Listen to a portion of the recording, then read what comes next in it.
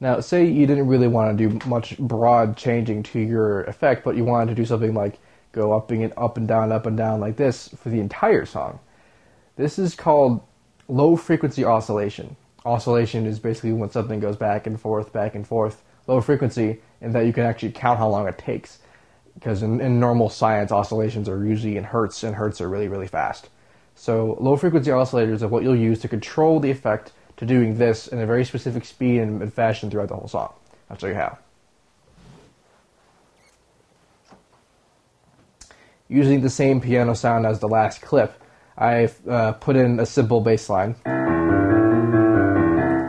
And I'm using the frequency, the low pass filter as we have been using. We're going to do the same thing as we did with the automation clip. We're going to make an automation clip. Now I'm going to put this in here, like that, and then we're going to make the automation clip fit to that line. It's going to be 8 measures long. You're going to click on this tab right here, this tiny little tab, and it's going to bring up this menu. You're going to want to go to Channel Settings, and there's a little button here called LFO. You're going to hit that, because LFO stands for Low Frequency Oscillator. And now the line that there would have been turns into a wave.